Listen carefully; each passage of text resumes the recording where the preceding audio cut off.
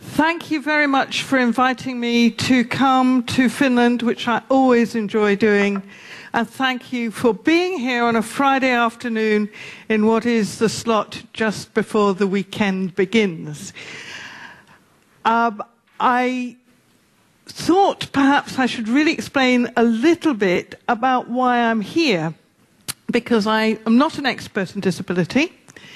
I am a social worker, but I was asked to come and give an international perspective on some of the issues that you've been discussing in the last 2 days. And yes, I will mention disability as we go along, but actually I want to talk about people. And I want to talk about people because I'm a social worker.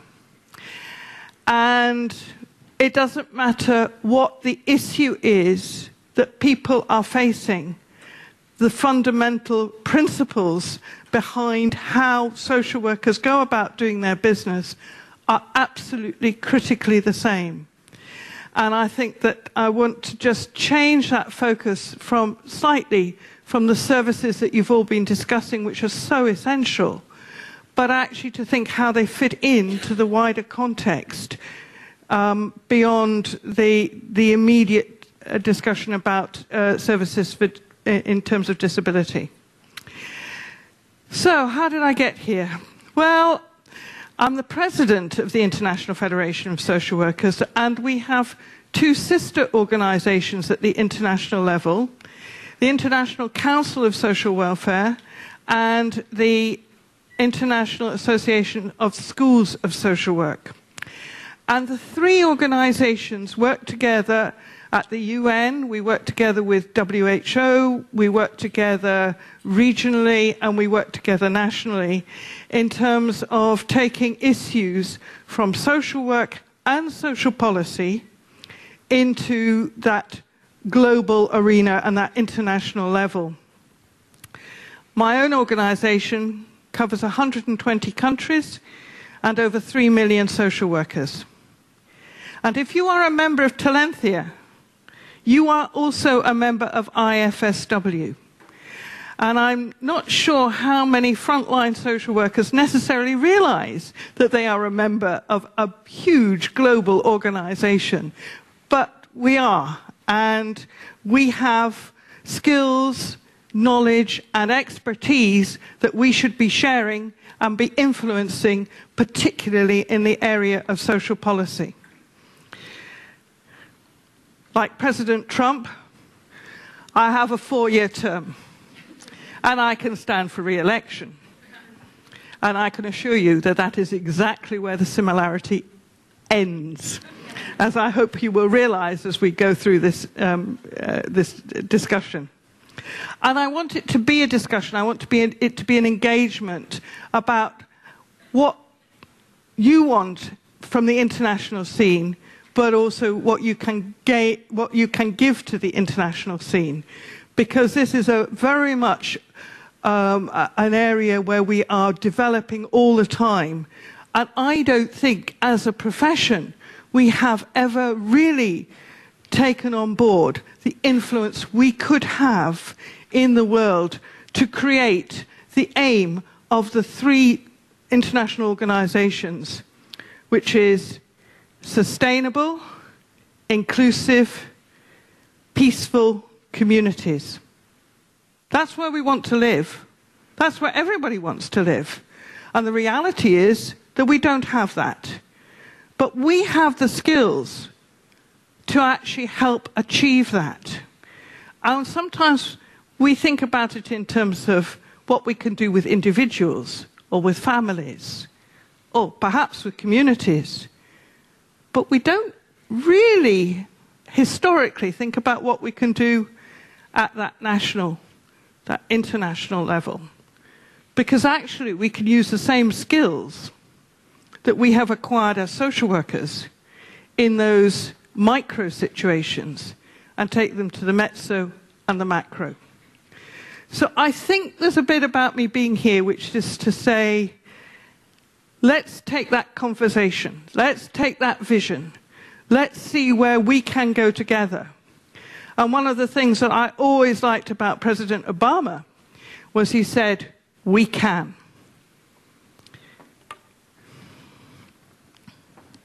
And I think one of the big messages from disability that I have taken over the years is we can. And one of the big civil society messages that got through to people was through the Paralympic movement. I think that has done more for changing the concepts about people who happen to have a disability, but actually they're people, and they can achieve, and we can achieve, and we can do things together. And I think that if we don't just restrict ourselves to thinking about what we have to do politically, but also what we have to do in terms of civil society, then we have to take a role model, like the achievements of something like the Paralympics, to help us to promote inclusion in our societies. And I think that that's the "we can" message that I hope that we will end this afternoon on. And there are other images about people where they work and how they work. And I was absolutely delighted to hear on the first morning discussion about the right to employment. And I think that that's an issue that I want to just explore a little bit more in terms of a reflection about the last 2 days. We talk about services. We've talked about rights. We also have to talk about responsibilities. And you can't be a member of a society without having responsibilities as well as rights. The two go together. And all of us have those rights and responsibilities. So I want us to explore some of those notions about how we achieve that.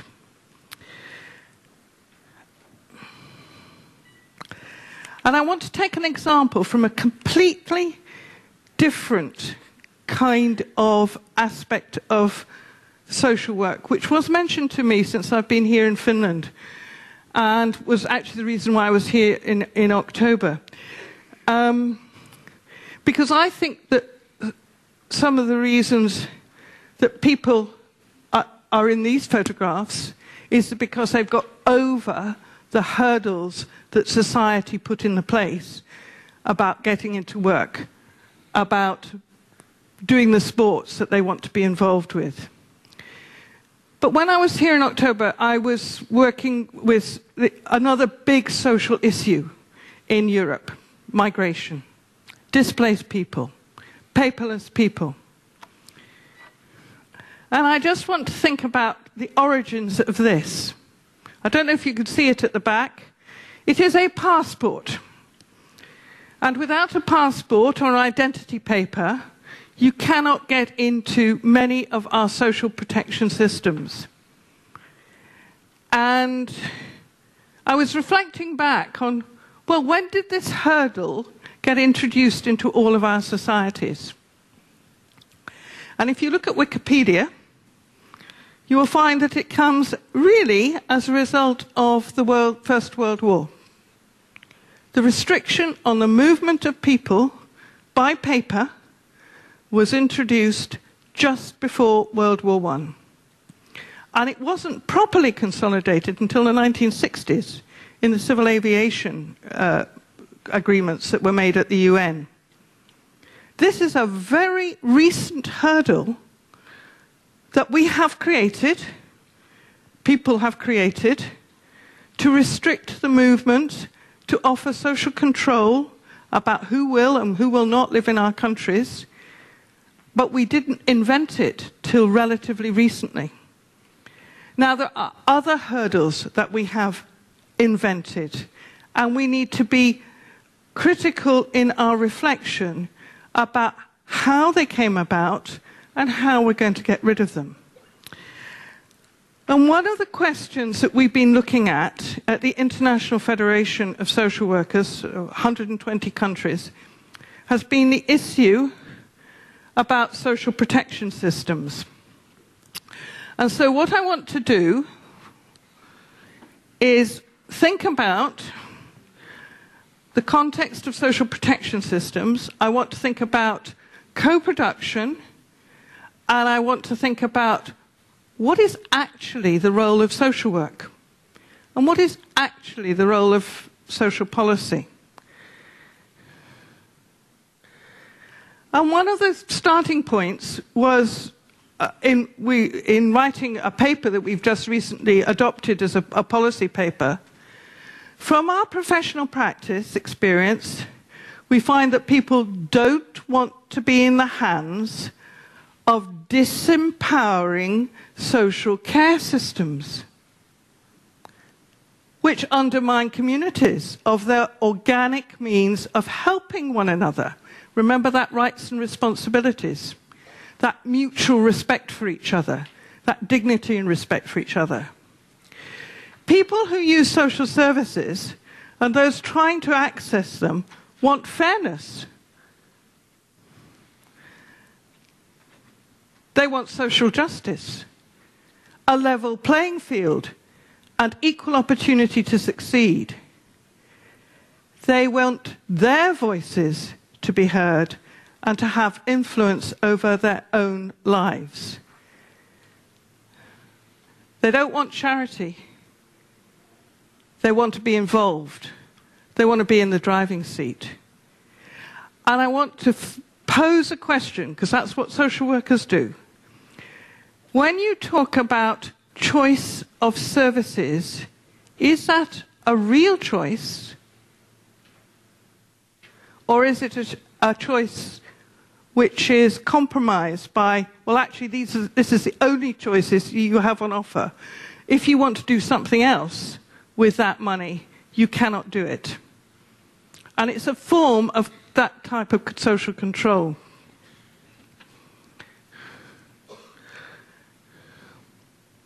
So I'm going to go back to the international definition of social work. Practice-based. And it's also an academic discipline. And it influences social policy. It promotes social change and development, social cohesion, and the empowerment and liberation of people. You cannot do social work without also engaging in social policy development. It doesn't make any sense. You just keep the status quo if you do. And that's an interesting point to have a shattered glass.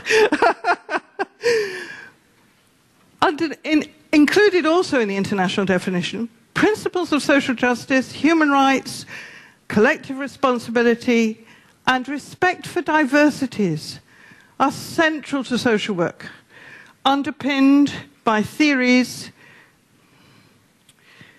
underpinned by theories of social work, social sciences, humanities, and indigenous knowledge. Hey-ho, societies worked way before any thought of this profession called social work or this concept called social policy.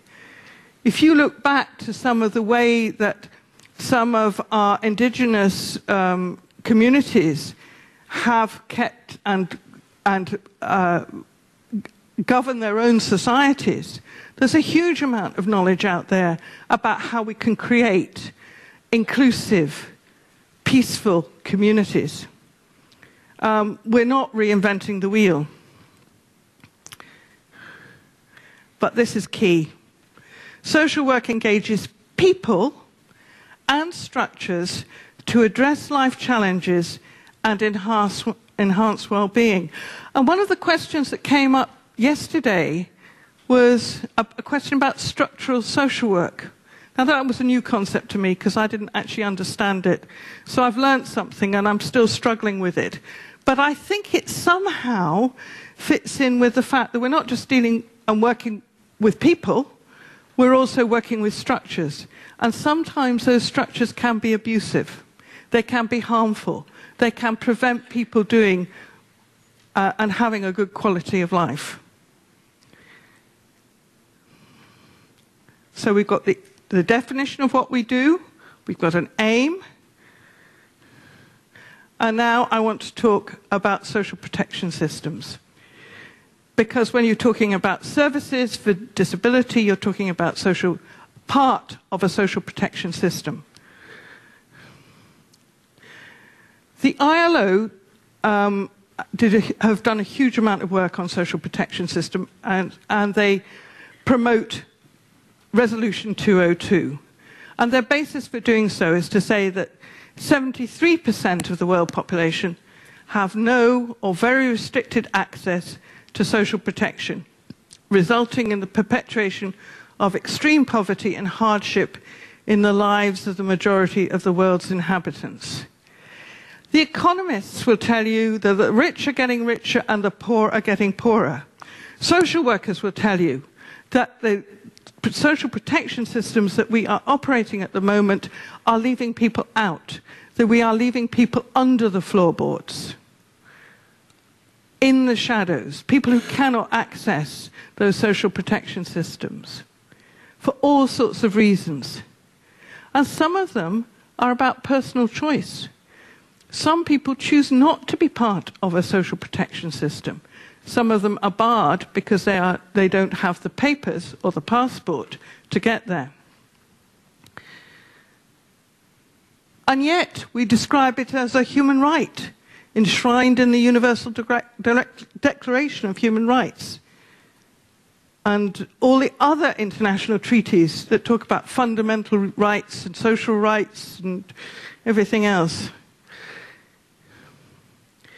And the ILO recommendations says that we need to define a minimum level of social protection as a right to social security.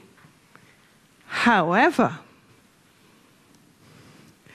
governments are free in the way they conceive and organize their national social protection systems, so some governments do it well, and some don't really do it at all. And you in Finland are going through a political change, or are in the midst of a political turnaround, where you have gone from, yes, it has been a right, you've had this social protection system, but now that is contracting, and it is making a difference to the way that people are included within your society. It's happening all over Northern Europe. It is about to happen very strongly in the States. It is happening in other countries in the world. And it's a significant problem in Africa. So we decided we would start to look at this as social workers across the world. And we have really looked at the issue about social protection systems, because we think that the proposal by the ILO is actually flawed. And it's flawed because it keeps the status quo as opposed to being transformational. And it's quite a complicated argument, and you really have to think through, well, why would that be? Because social protection should be protecting all of the people. So we started by saying, taking it in two parts. What is it we're looking for in terms of social protection systems? And then, well, what is the role of social workers? Because we work with people, and we work with civil society, and we work with politicians, and therefore that's where we need to work out what our role is in doing this. And the dilemma that we came across was that the ILO locates social welfare in a context which is too small for us as social workers. We look at it in a broader context. And if you start looking at it as a social development model, as opposed to a social protection model, you will lead to positive economic outcomes, to more sustainable, stabilized, resilient, and harmonious societies, which is the aim of the 3 international organizations. If you go, I was in China quite recently, and the minister said to me, we cannot have economic health without social health. If you read the book by Angus Deaton on the roots of inequality called The Great Escape, and Angus Deaton was the Nobel Prize winner for economics in 2015, he says the growing problem between the rich and the poor will not be solved by aid or welfare systems. It will be solved by employment. And if you look at India and China, who have the biggest growth in the economy and actually the reduction of poverty, you'll find that it is through employment that they have actually achieved that change.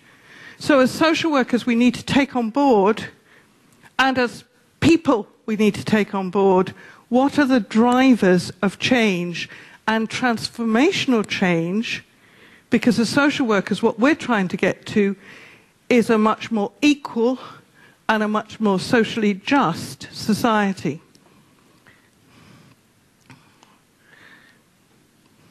Sorry. Current issues.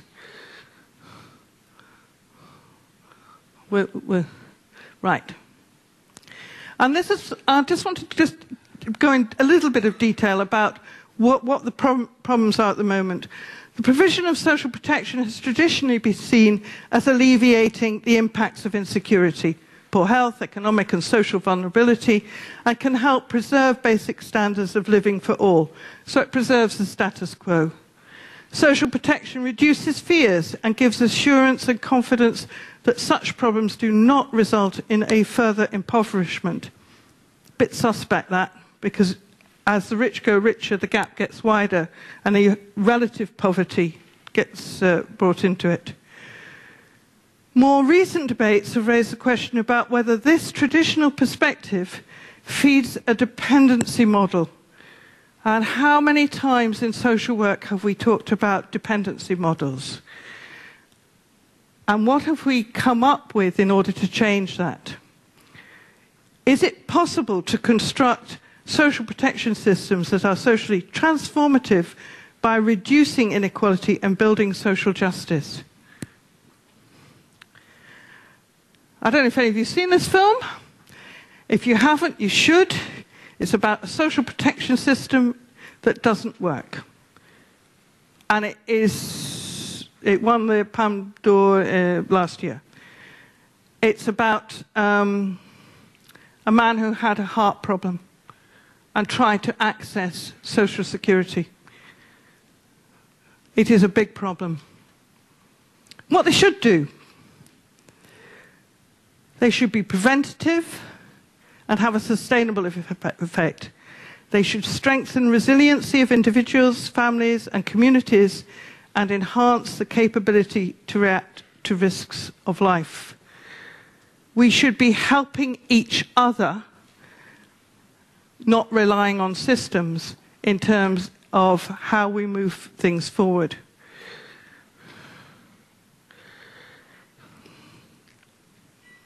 It should be there to provide a better quality of life for vulnerable populations living in precarious situations. But it is how we do that that is the important factor. And we have to recognize that particularly at times of disasters like earthquakes and avalanches, there is a particular need for proper social protection systems. They should promote the realization of basic human rights and make a crucial contribution to establishing social justice. Why? Social protection helps to stabilize economic development, as it has been demonstrated that every $1 spent on social protection yields a $3 return to the economy. But I'm talking about social protection where people contribute to it and don't just take from it, in terms of the mutual responsibility we have to each other. As people become empowered, they become engaged in economic activity, and this leads to increased social and economic outcomes. If you talk to a migrant, there are two issues that face them when they cross borders and come into a strange country. One is the loneliness of their journey, the isolation. The second one is if they go straight into employment, they start contributing. And many of our hurdles in terms of employment and how we bar people from employment actually builds resentment and fear and isolation and exclusion from societies. Yesterday, people began to talk about employment in terms of the issues in disability. It's the same in any walk of life. If people are not feeling that they're contributing to the community, they don't feel part of it. So we have to find and open our doors in ways of making that kind of inclusion in society accessible. It reduces poverty, reduces inequalities, contributes to social cohesion, and lays a base for socially sustainable economic development. The implications.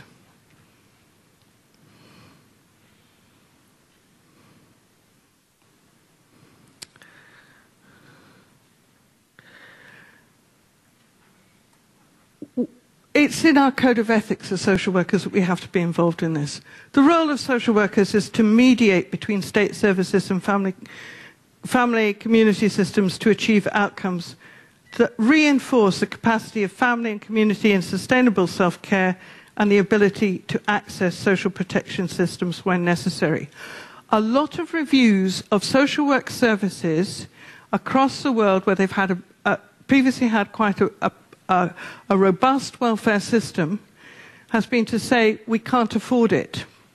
More of the same won't do. You may have heard your own politicians saying statements like that.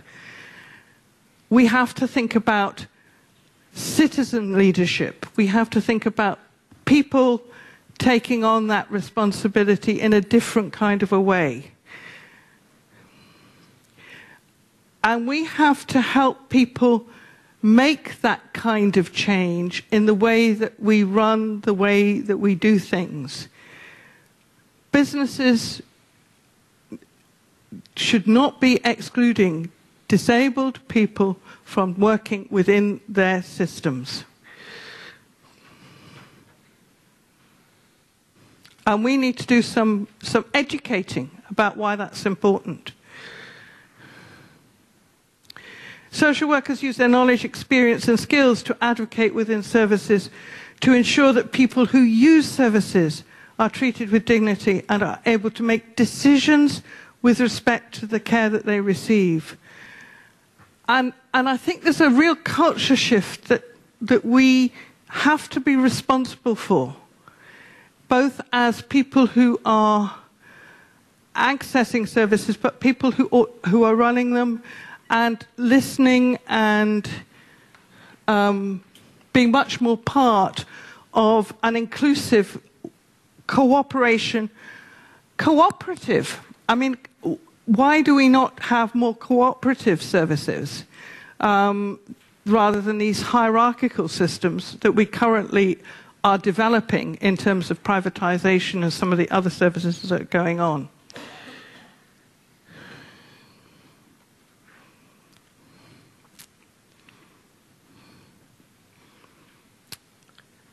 So we work in a matrix. There are the people who use the services, there are people who run the services, there are other professionals who influence how services are given. When we create a meeting and a discussion about how those services might be run, reflect on whether they are meetings of people who are treated equally and with respect and with dignity. I think some of the language that we use, customers, clients, service users, does not portray that equality.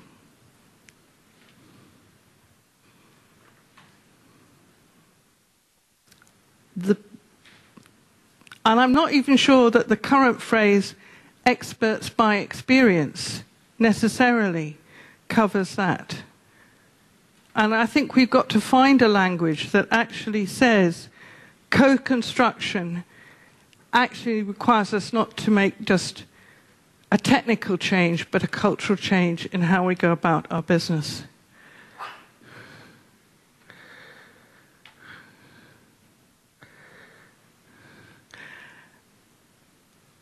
How many... I was going to ask a question, and I'm just thinking that's actually...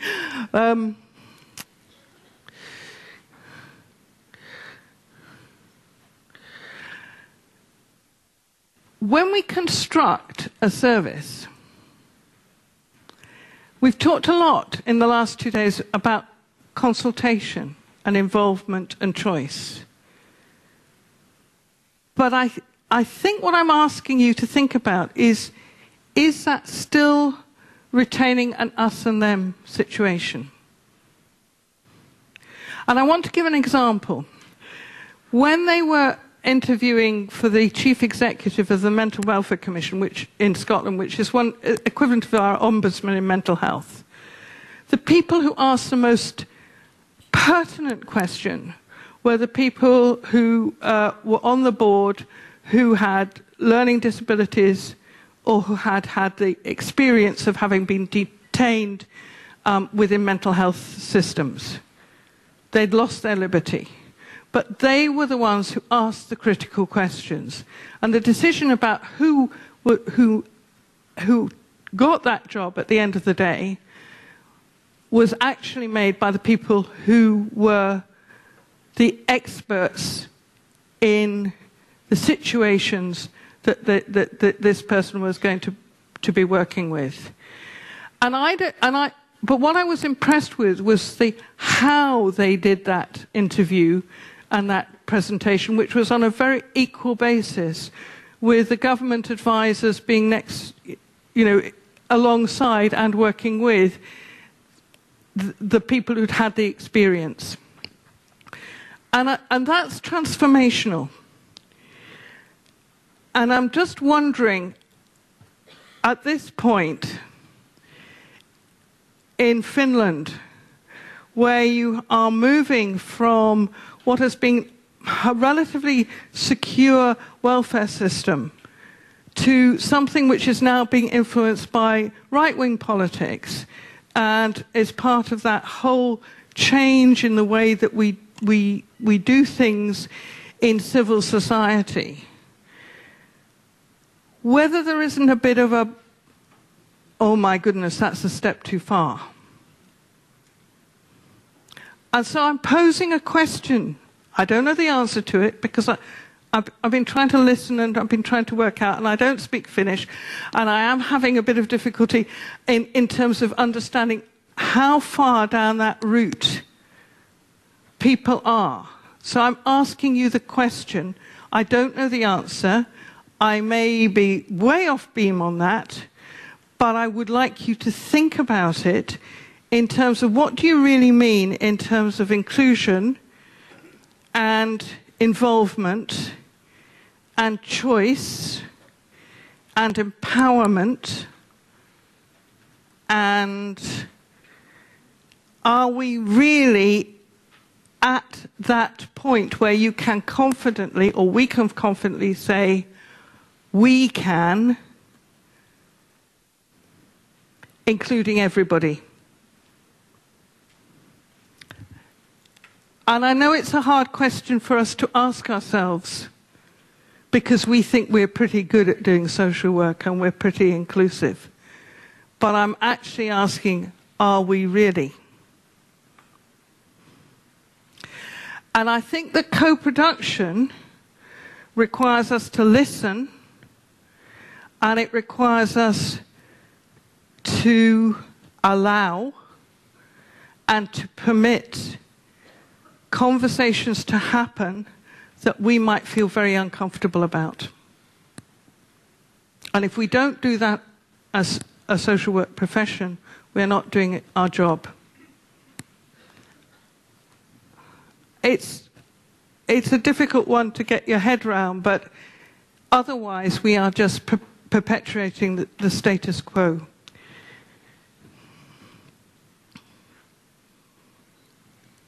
And one of the big problems we have in implementing all of this is how do we engage employers in that debate.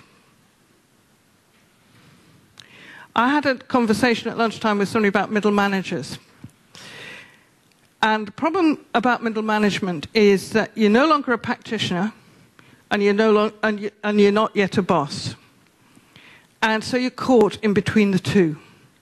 And our hierarchical structures that we have developed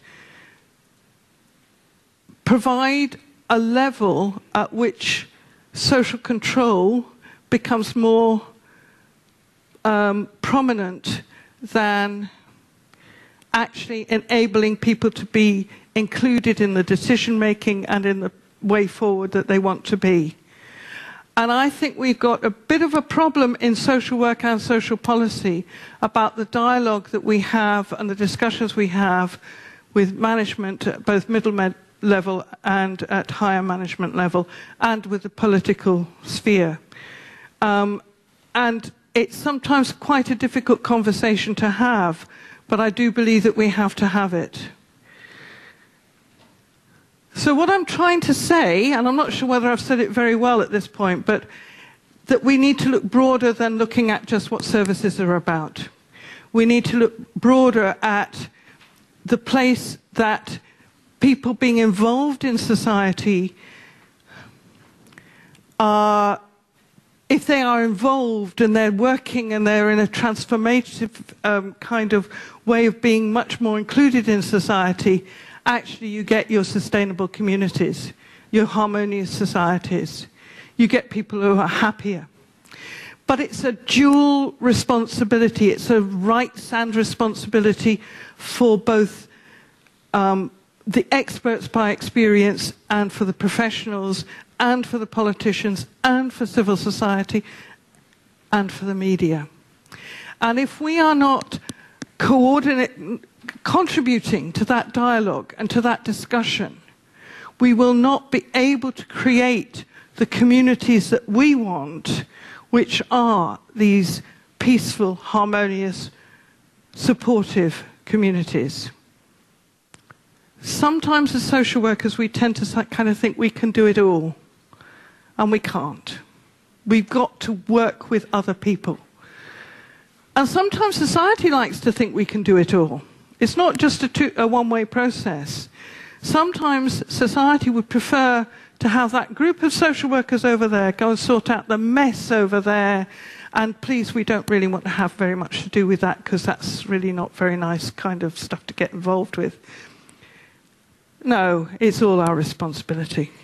And we've got to have that dialogue. So I want to take the conversation on a bit from where it was yesterday by saying, yes, we do need to be involved politically. Yes, we do need to be involved in civil society. Yes, we do need to be involved with the media. But we need to have a vision of where we're going and what we want to do. And you can see more about the background and the proper paper on the social protection system from the details I've put on there. But at the local level, you have conferences where you get together like you do here. And then at European level, you have meetings and so on at the Council of Europe and at the Parliament in Europe, of which some of us may not be members for too much longer. But at the international level, we also have these organizations that are working together. And my big challenge now to you and to us is We've got the Schools of Social Work, we've got the International Council of Social Work Welfare, that's many NGOs, practitioners. For me, there's one missing. What's the one that's missing? The experts by experience. The people who use the services. We have no equivalent organisation at the international level. There are some at European level, but they tend to be in kind of mental health or about accessibility, or they tend to be about something else. So they're kind of silo organisations, in a sense, whereas we're about communities and a much broader matrix of the issues that we're talking about. So the transformation that I'm talking about is we need to think beyond the issue of just disability or just migration or just child protection or just criminal justice. We need to think about society, and we need to have that bigger picture. And these three organisations, and I want to see the fourth one, and we're working at the moment to help make links with various organisations across the world to get that fourth organisation there by 2018 in Dublin. But we come together in a global agenda, which is about sustainable communities. It cannot be achieved without the involvement, not the choice, but the involvement of people who are experts by experience. I'm just going to finish very quickly and say you've got three issues there that we want to see further involvement with. World Social Work Day on the 21st of March. What are you going to do in Finland to say, this is our new social work, this is what we're really about? And in Dublin in 2017, I'm hoping that that fourth organisation will make its debut. That will be the community which is going to contribute to transformational change. I'm sorry, I went on too long. There we are. So how do we work together for transformational change is the question. Thank you, Ruth.